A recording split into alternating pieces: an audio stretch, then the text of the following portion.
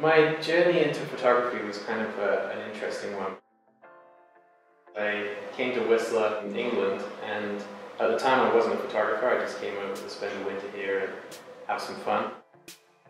On my way over here I bought a camera, a second-hand camera off eBay, and I just wanted to learn to take photos so I could send things back home and show all my friends.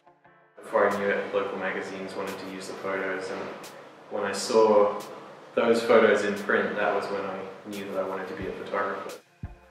I worked for Skier magazine here in Canada for a long time, but my photos have been in almost every major ski magazine around the world. Whistler's an amazing place to practice art photography because we have such a diverse range of subjects that we can work with.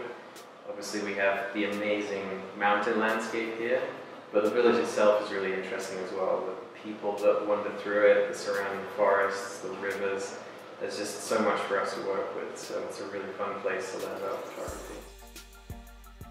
What's great about the course here is that we provide students with some really great photography gear right from the start. So there isn't that barrier to entry that some people find when they want to learn about photography. You don't have to shell out thousands of dollars on equipment just to start learning the basics.